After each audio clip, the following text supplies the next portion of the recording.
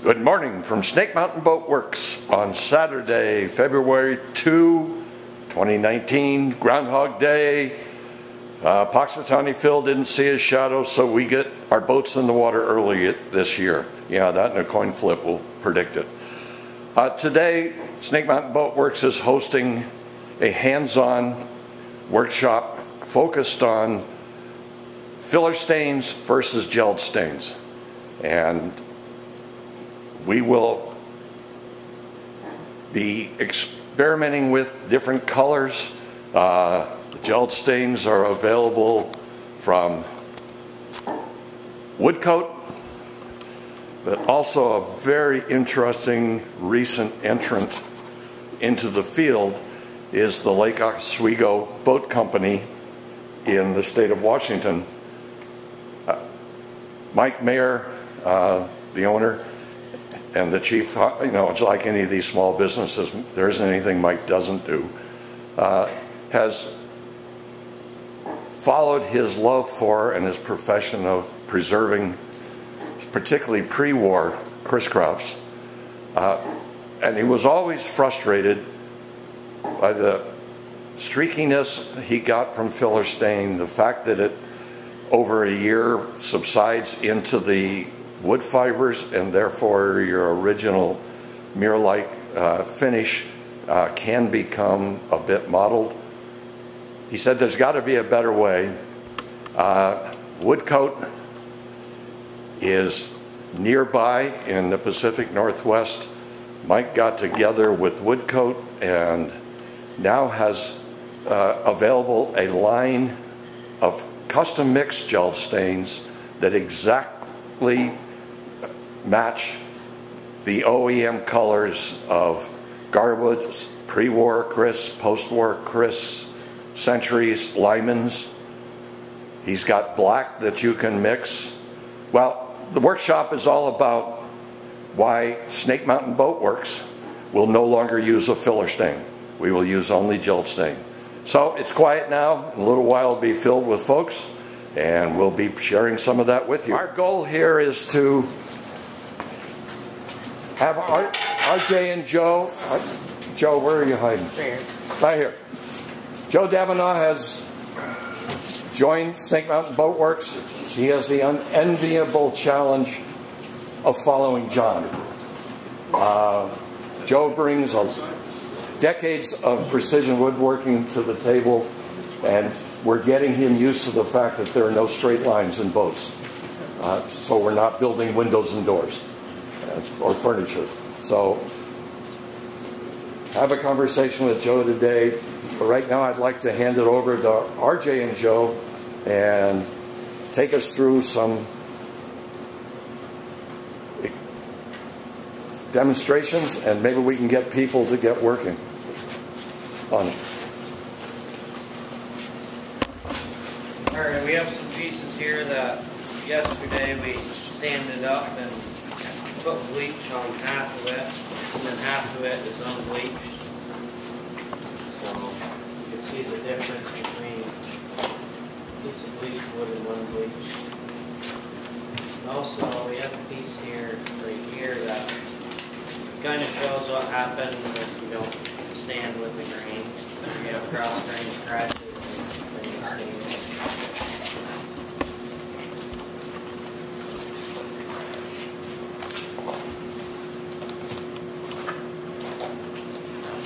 One of the issues we've had with the filler stain over the years, particularly when we're doing a big boat like a U-22, you start down there and you've got three guys. You're supposed to let it flash. I was an economist for more years than I'll admit. Flash sounds like an economist on the one hand and then on the other, so the economist can never be wrong, right? Well, it applies to flash. And we started down the side of a customer's U-22, and you'd think three guys could keep up. So Michael's the applicator. I wonder how I ended up with the brush in my hand, right? They didn't trust you with the other part, did they? No, didn't trust me. That's good. I'll remember that in the future so I don't have to scrub. They let it begin flashing at the transom and started going as fast as they could go. By the time we got to just behind the helm station, it had dried to this yucky, chalk-like mass. Cheesecloth could not touch it. So, of course, RJ and I turned to John. What are we going to do? Right? He goes over and he grabs a gallon of mineral spirits. We were able to reliquefy it. But then we faced the challenge of trying to get a uniform result. I mean, that's a 22-foot boat. That is a heck of a long distance. And with this stuff, there is no flash with Jel'd stain. You'll see, we apply it and immediately begin removing it. And the process involves initially circular motion with we use cheesecloth. Some of us use terry cloth and get yelled at, but that's okay. You work it in as you would a filler stain, but not, you'll see, not nearly as long. And then you clean it by going with the grain, because this is not a filler stain, so you actually want to drag that stain out of the grooves. Is that straight from the can?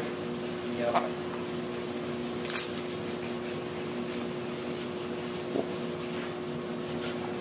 So which is which that they're using? Which? This is the Garwood stain.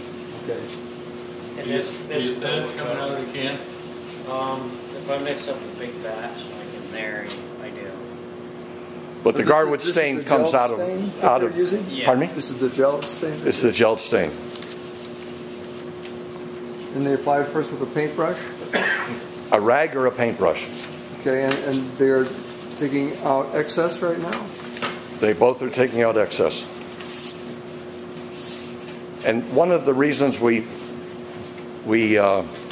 bleached only half of some of the boards was that so people could see the difference. And I think for us, the wood that was not bleached actually is more attractive at this point. But you have to understand that's a single piece of wood, so it's uniform all by itself. If you're working on the side of a boat, not all of those planks are going to be identical mahogany. Should you bleach the wood? We bleach everything. And we learned the hard way, when you bleach on the side, you start at the boot stripe.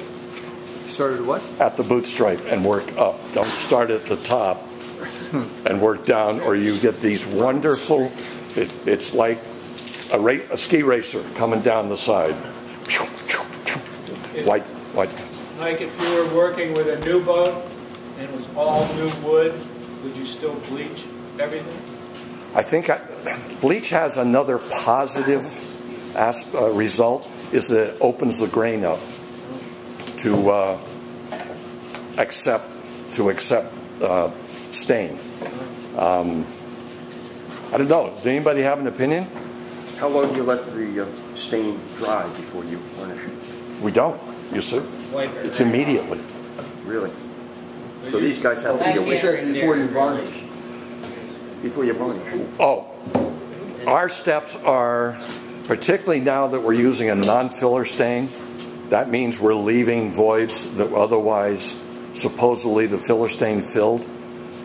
There's a big negative there. Filler stain contracts over the next 12 to 15 months. No matter what you do with it, no matter how much CPS you have on it, no matter how much varnish you have on it, it shrinks. And if you've seen boats where it's still pretty shiny, but it's kind of spidery looking along the grain. With this, you're not trying to fill those. So our approach is to let this stain cure. The cans say 8 hours. We let it cure for a week, because we've learned that CPS tends to pull the stain. Whether you roll it or use a foamy, it pulls the stain, and you end up with light and darks. So if we let it really cure, what we've begun doing is adding a 4th coat of CPES before we begin varnishing. And we scuff it to get rid of all the hairs after the 3rd coat and come in with the 4th. And that CPS is fantastic at filling some of those voids. It's also, in our experience, no better primer exists for wood than CPS. The paint just adheres to it incredibly. Paint and varnish. We'll put the 4th coat of CPS on, let that cure for a good 48 hours, because now you've built up a pretty thick film. And then we'll take 80 grit and by hand and scuff with the grain. Clean it with acetone and then start varnishing. Clear penetrating epoxy sealer. Okay. So that could use, I see you use total boat, but it could be West System. Oh, no. Yeah. We buy our supplies from Jamestown. We do not use Total Boat products. We've not. Oh, it says total boat. Oh, it's a bucket. The bucket is. Yeah. Yeah, I wondered because I use Jamestown too, but I can use a West. Use a different epoxy sealer. Sorry. I think Jamestown makes a penetrating epoxy too. Smith's was the original, I think. Yeah, Jamestown has a total boat. Right. Well, he just said he doesn't use it.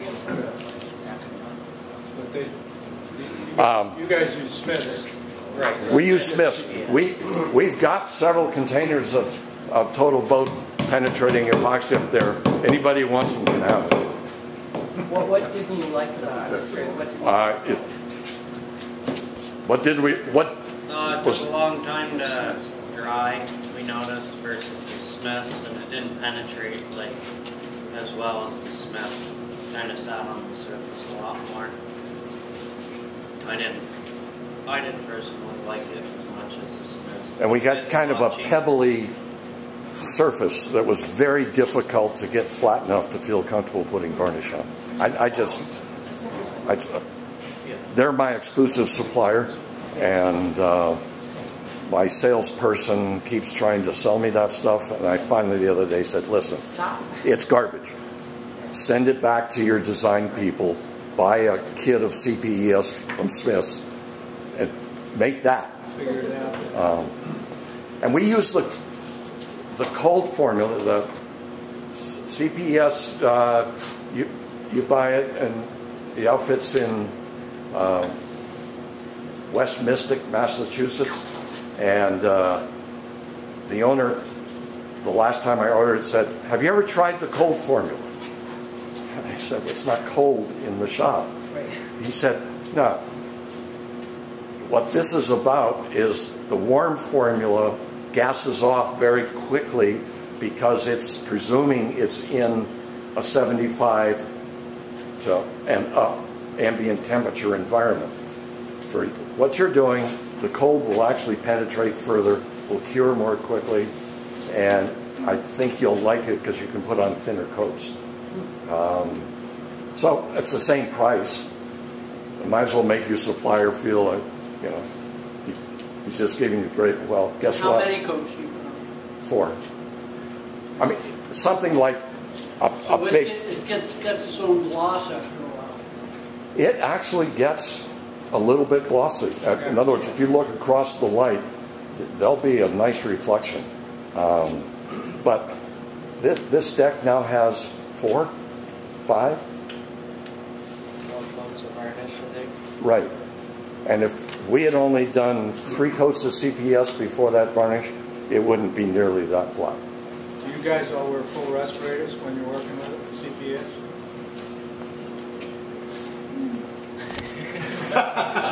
Oh. No? Yes, No, we definitely should. We run this. Yeah. We have a big OSHA approved exhaust fan out there. We open that window in the dead of winter. Or if the wind's blowing out of the north, we open the big door a little bit. So you do need the cold version. Yes. Yeah. It's nasty that way. So does anybody want to take a shot? We got some extra wood pieces if you want to try it. The Woodcoat brand and the Lowboat brand are exactly the same material, just that this has been mixed to colors. So this is the same stuff. It's the same stuff. Is this only available through the Lake Oswego boat Yes, company? and it's,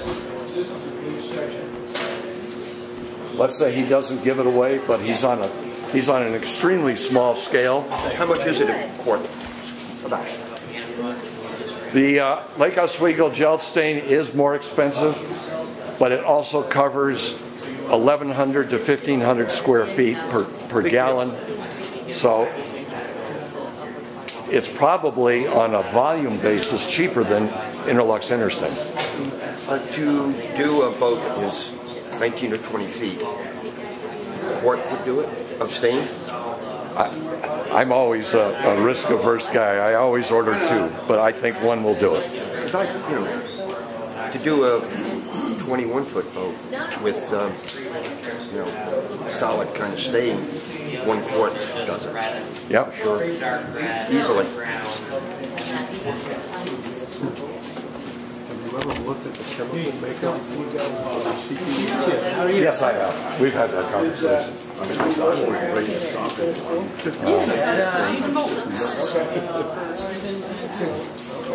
I gave They didn't work there for so long. Pardon me? positive air supply system. It's really cool. That brings in fresh air Yeah, it's a from little the box. outside. It's a little box, and you get these disposable Kevlar hoods. Inlet here, it blows fresh air over your head, and you can change it, and you can see everything. I priced those. And they were $6,000 a pop. Oh, no. I bought it for him to thank him for what he did, allowing me to build it. We have that.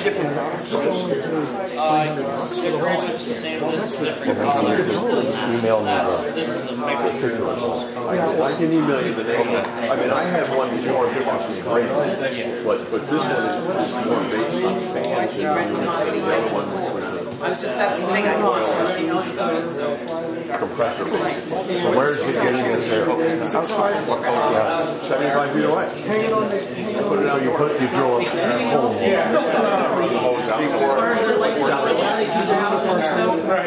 and this little hose. And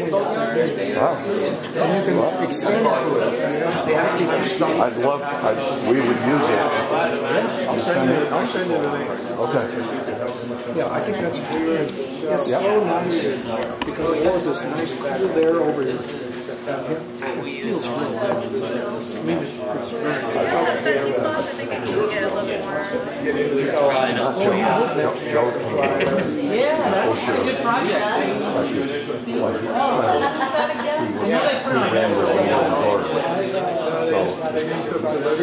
Yeah, I know, yeah. There's You're not hunched over. He's always got a face mask. That's my guy over there. you don't build immunity with that. Right. Oh, yeah. But we don't really stain it. Yeah, all the spars and everything